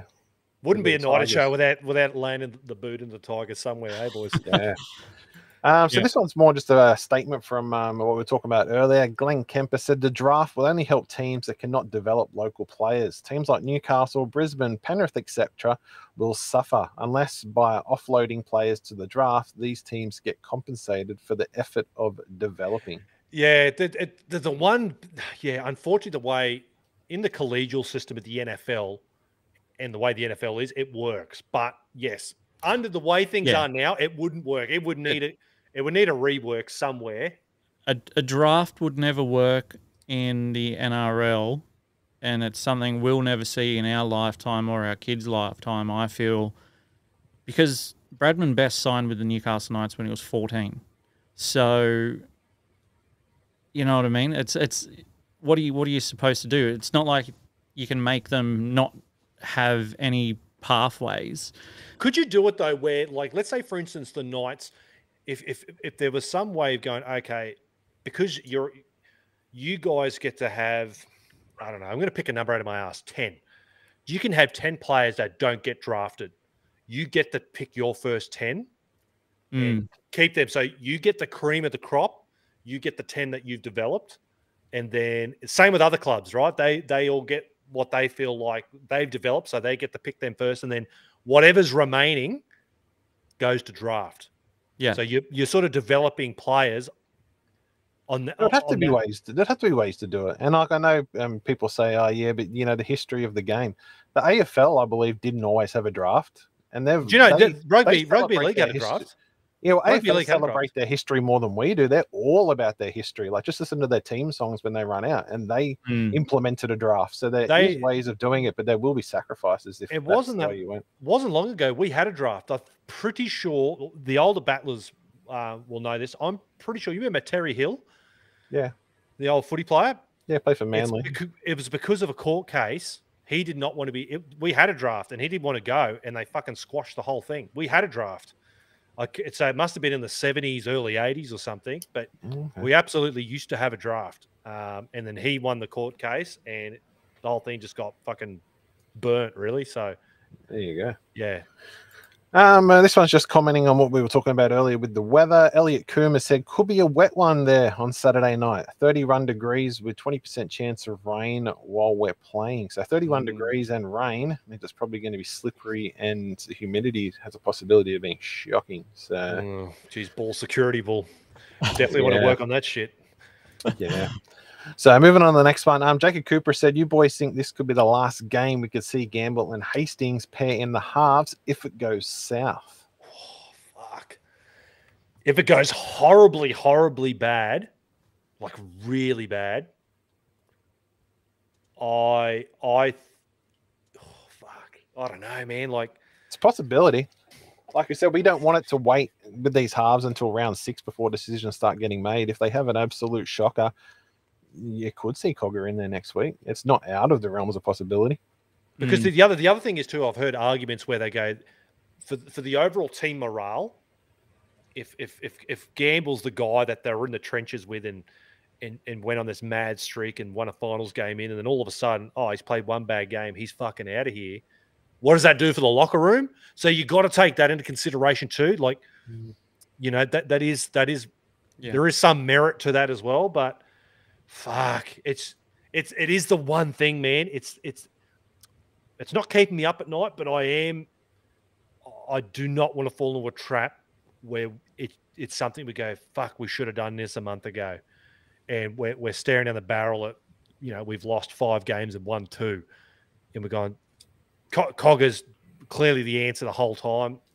Maybe one game's harsh, man. Unless it's like absolutely terrible. If it's anything like last week or a bit under that, I think he still keeps his spot. I think. What game do you think? Say they don't have a good game together. At what point do you think? Because like I said, we don't want it to get to round 6. So you're 1 month. I think you've got. Because what have we got? The Warriors in Melbourne next, all the way. That's what I was about to say. We could potentially, if we go on a bit of a slide, quite easily be looking at 0 from 4. Obviously, we lost on the weekend. This week we're up there in Townsville, which you heard me before say we have a horrible record, 29% win rate. Then we got Melbourne at home. And then we got the Warriors away, which our win rate's not much better than it is in Townsville. So, look, if we haven't won any of those 4 games, I think there's going to be mass changes coming then. And then the next game's against the Dragons. And if the Dragons continue on this surprising form, you never know. We could be none from 5. So... Yeah. And we're at top. They're talking top 4. All the talk was, boys, we're no longer just, we know what we've achieved. We got to stop. I think is just historically as Knight supporters, we're okay with falling into this trap where let's give it a bit of time. We're past it. Look at the team we've got. If we're 0-4, that's diabolical. Something's got to fuck. We're better than that. You just got to look back at that last month of football. Well, excuse the last 2 games, mate. We'd look like we could genuinely beat anyone, anywhere. You ran at I remember there was a slide you put up, the Knights versus the top, I think it was top 4 or top 8 sides. Yep. And mate, if we were in a competition just with the Knights playing top 8, I think it was top 8 sides, we were killing. I think we lose like 2 games or something at that point. It was crazy. So I think we got to remember we're a fucking good footy team, and it's criminal. Unacceptable. It's criminal how many people do not have us in their top 8 though. I was surprised, and it just continues to happen. So many people like people of the game and commentators of the game and people in the know do not have the Knights in their top 8. I guess so. Historically, we're not a team that improves on a good season. It seems like historically we have a really good fucking season and then we drop off. So until we buck that trend, I guess it's going to be hard for the Warriors. You know, everyone says that about the Warriors. The Warriors seem to be another team that they come out and they just, are awesome. They're putting stacks of points on, look great, and then they just fall off a fucking cliff. I think a lot of people put us in that basket. And to be honest, I think a lot of Knight supporters are wary too. Like, we don't seem to be a team that hasn't for a long, long time built. You even under Adam O'Brien's tenure, it's sort of, we made finals and you have a horrible fucking drop off and then you get back up with the last season. So hopefully we're a team that's moving forward. So yeah. Okay, let's move on because this is a good question, this one. We've got Paul Reimer here. He said, if you had a question for AOB, what would it be? So one question you had you were at a press conference with him and they said Lincoln or Sean, and you had one question, one shot, just like Eminem we were talking about earlier. What would your question be? what is the reasoning behind what you're doing at the moment with Cogger and the halves and Phoenix? What's your end game? Because I don't see it. Mine would be, if I had the chance to ask Adam O'Brien if he will let me anywhere near him, would be what's the one because the coaches have never stopped learning. What's like the one thing? What was the biggest lesson you learned from last year? What's the one thing? Don't put Ponga at 6. Yeah. So like that last game, like what is something you wish you knew now that you did then? What would you do differently? Like preparation or something? I know there's probably a billion things, but what's something you learned last year? What was the hardest lesson you learned last year that makes you a better coach this year? I'd be very keen to know what. Good question. I'd be very eager to know. I'm sure there would be. Hindsight's 2020, so I'm sure he's sitting back going, "Fuck! If only I'd, done this or this. Maybe things could have been different." But that's the beautiful thing with hindsight, isn't it, boys? So yeah. I'll just ask him where he gets his haircut. He's a very sharp-looking man. You would not be that guy that gets that one shot. You would just waste it on that. Like that Simpsons episode. Remember, like you have one question. Really? One question. No, 3 questions. Yes. Really? Yes. Really? Really? Yes. Thank you. Right. I remember there was a South Park episode where someone could ask God a question. They're like, all right, what do we do? What's the meaning of life? Why are we here?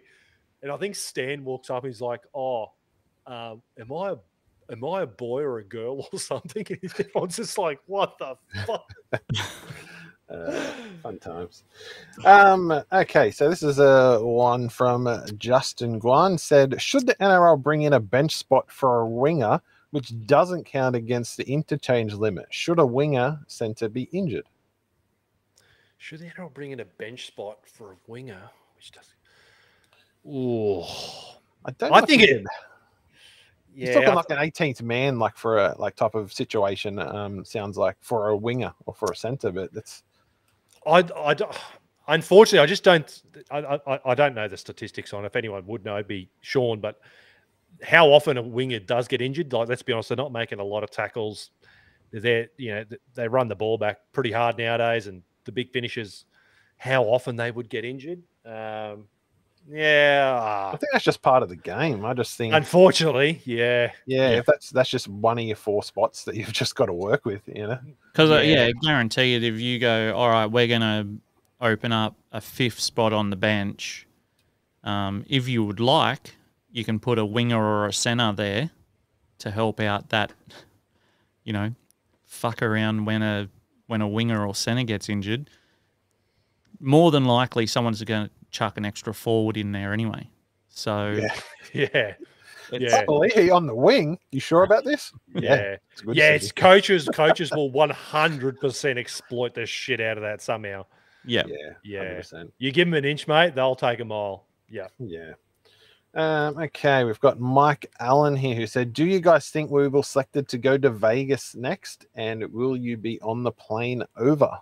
Oh, yeah, definitely. Absolutely. I'd love to know the criteria. I really think the Warriors need to be a team. I think they're a shoo-in. They've got to get the Warriors over there.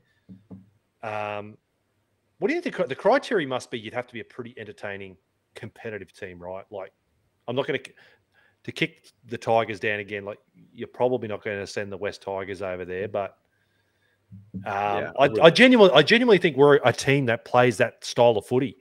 Breaking tackles. Kalen Pong is like one of the faces of the NRL, let's be honest. Dally M winner. I know it sounds incredibly biased. Probably other supporters sitting there going, are you fucking kidding me yourself? But isn't one of our prerequisites for going is that we don't want to lose a home game, where other clubs are just like, we don't care, just send us. So that could. Yeah, because I think a lot of other teams didn't care. They're like, we want this against us, I guess, if you've like throwing in these type of demands, but I don't know, but yeah, mate, we would move heaven and earth, mate. We might give our good friends at LGB, we mightn't get a plane over there. They might hook us up with a boat. We might go by boat, boys. What do you reckon? By a boat. Hey? Sail the 7 seas. We'll get a barge expensive over. What do you yacht. reckon? Yeah. Hey? Oh, their barge. Yeah. Oh, you're thinking like a yacht. I'm thinking like a pirate ship, get Lincoln eye patch. We all went, Get a parrot. How different. good would that be? I'm going some luxury yacht. You're going Lincoln's knighted literally pirate ship. jumping on a barge and Stalky's I'm thinking on a of the pirate ship. Bloody black pearl with like a knighted flag at the top. How good would parrot that and be, boys? Rocking Yeah. up. Yeah, nice. That'll be fun.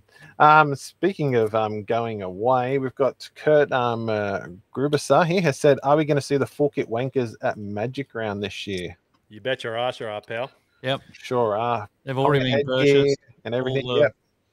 all the gear. Socks, shorts, jerseys, and we want you battlers to do it as well. So if you go on the Magic Round, come and join us as well. We want it to be like one of the AFL teams. I think it was Collingwood. I could be wrong, but on the weekend, they were getting dressed up. I don't know the full story, but they were getting dressed up like the Blues Brothers, and there was like a whole section of like Collingwood fans like dressed up like this, and That's cool. Well, that's what Yeah. what I would like to do is, no matter where you're sitting, can you imagine? Say we said maybe not the Caxton. Like if you said we'll meet outside the ground somewhere or near the Caxton, and then say we had 50, 100, 10,000, I don't know, full kit wankers, all walking in the stadium at the same time. We're sure to get some sort of absolutely. camera pointing our way at Absolutely. this bunch of pongers walking through. So Yeah. the goal is, and we should probably start putting it out on socials now, is we want to meet up somewhere, have a drink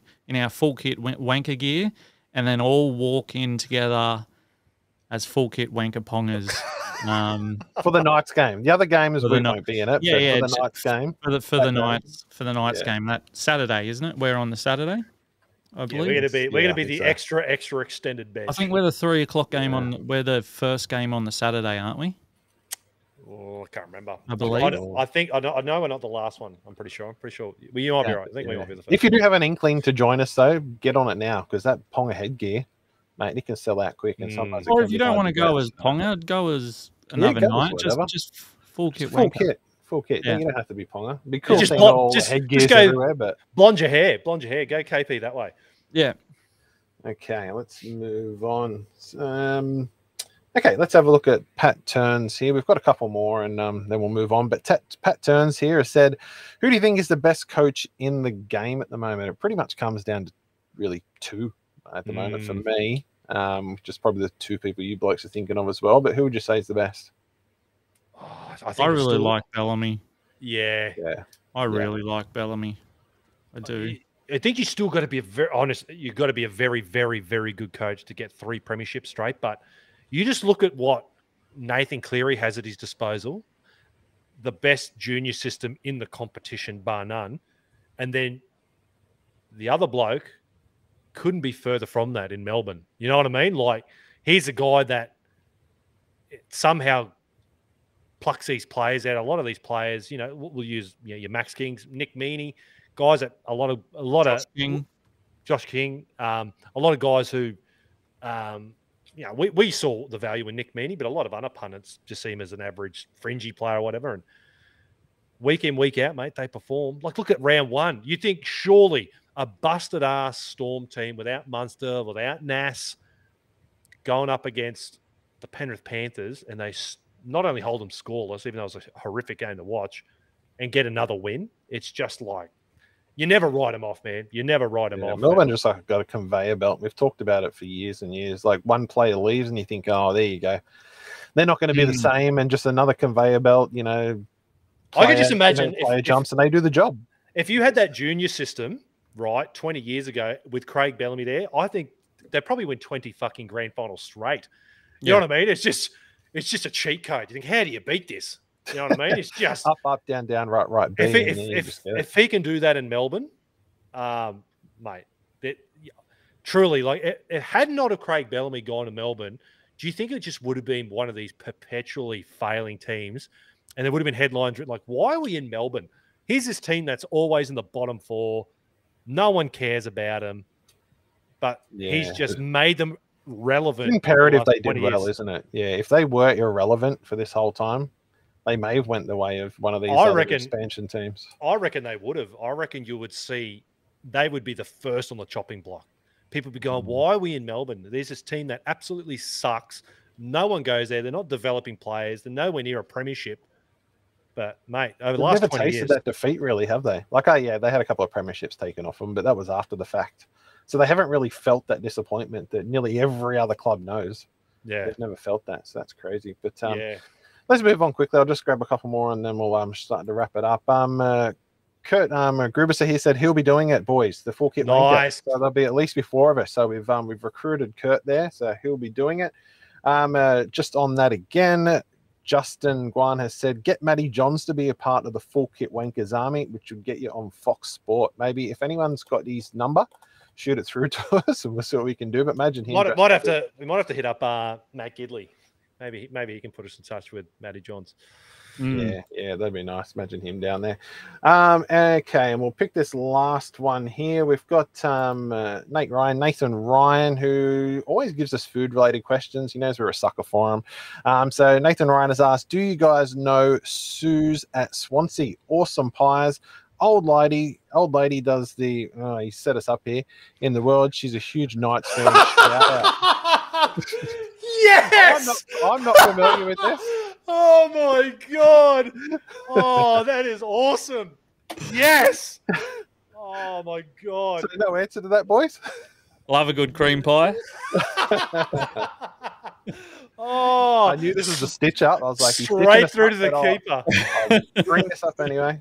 But nice work, Nate, there. So after last week, we were talking about the Golden Girls. So it's thought it was nice. It would be interesting to end the show on that type of note again. So whereabouts in Swansea are these? Got the gold membership by the sounds of it. Not too sure. Oh God, Nathan Ryan, what a legend. Knighted player of the week. Fuck it, you won it, pal. Nice one, mate. We needed that laugh. So yeah, that was a nice way to end the show. So yeah, boys, let's bring it home. Oh my God. You've rattled me, mate. My God. All right. Cue the music, Sean. Let's do this, brother. All right. If you haven't so already, please go like, follow, subscribe all over social media. We're kicking goals. 19,000 on Facebook, 6,000 already on the on Instagram. LGB Marine. Huge shout out to these guys. If you haven't already, please go check them out. lgbmarine.com.au. Support the sponsors. They support us, battlers. That is it for us. Don't just have a good night, have a Newcastle night. Join the Knighted community at theknighted.com.au and on Facebook and Instagram.